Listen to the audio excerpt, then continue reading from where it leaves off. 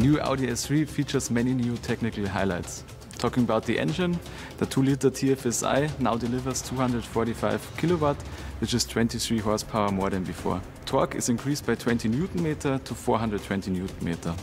Acceleration from 0 to 100 km per hour is 4.7 seconds, which is a tenth faster than before.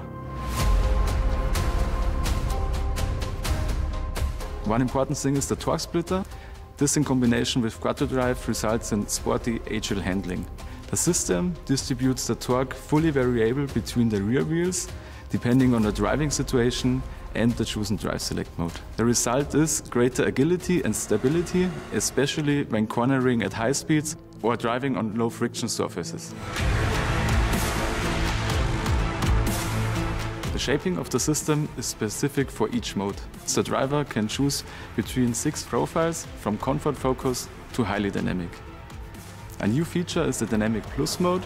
In this mode, the idle speed has been increased to 1300 RPM to improve off-the-line performance. Throttle response is more direct, and the torque splitter delivers as much torque as possible to the rear wheel on the outside of the curve. And ESC is automatically in sports mode. The S3 also features new wishbones and pivot bearings for a quicker build-up of lateral force on the tires. The highlight are the 19-inch wheels from Audi Sport with performance tires, which have been improved in braking distance and dry handling. The S3 also got new brakes. We now use 18-inch brake discs, which are 4 mm thicker. The bigger dimension on the front axle gives the braking system a higher performance. And the visual highlight is that the internally ventilated brake discs are now perforated.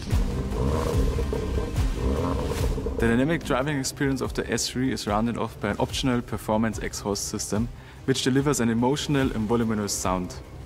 The titanium tailpipes are designed in an S-specific 4-pipeway, and the spread of the sound depends on the chosen drive select mode, especially pronounced in the Dynamic Plus mode.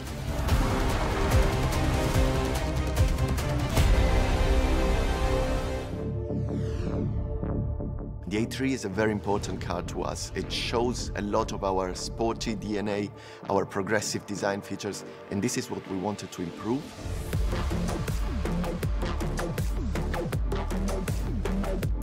What we did was, of course, working a lot on the architecture. So what you can see is a single frame, which is flatter and wider, sitting very central on the front of the car. What's also really important is that we worked every detail inside the single frame. For example, these L wings accentuating the width of the car and therefore the sportiness, or the much bigger air vents at the side, which are necessary for cooling. This is bringing the car down onto the ground and showing this very sporty feel. The lights are a very important feature on this car because even though the contour is still the same, we completely changed the architecture on the inside. So the eyes, or this LED day running light feature, is actually sitting higher on top of the rings and showing a lot of detail work in it.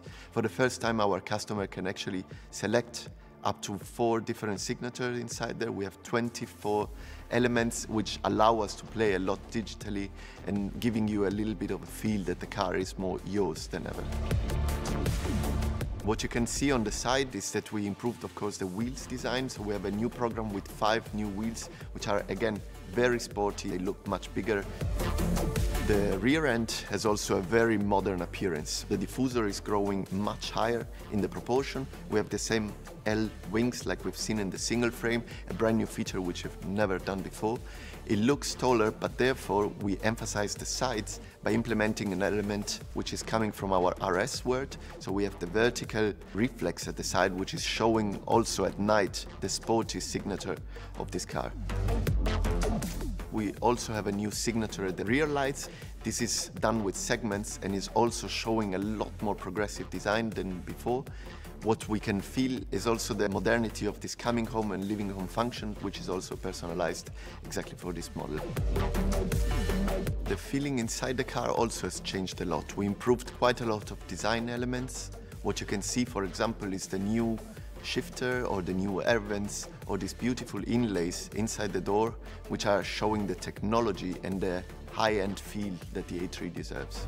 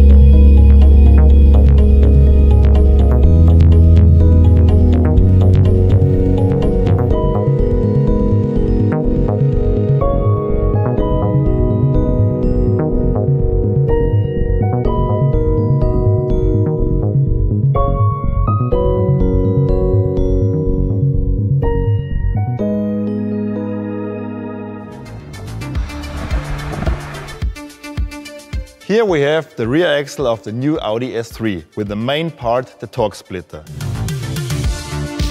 The torque splitter, as the name already indicates, gives us the possibility to split the torque fully variable between the rear wheels. In the previous model we had one disc package that was mounted along the cardan shaft, and now we have two multiplay clutches, and this gives us the possibility to split the torque. We get the power delivered from the engine through the cardan shaft, and from the cardan shaft to the bevel gear, from the bevel gear on the crown ring. And then we have two multiplay clutches, one on each side of the drive shaft. We have here in the car now our new drivetrain with the new engine, the 7-speed S-tronic and the torque splitter on the rear. We get some information of all these parts of the car that is delivered from their control units. So we need the transmission control unit, we have the engine control unit, we have the information of the wheel speed sensors, of the steering angle and of the ESC. All these information are provided to the actuators of the torque splitter.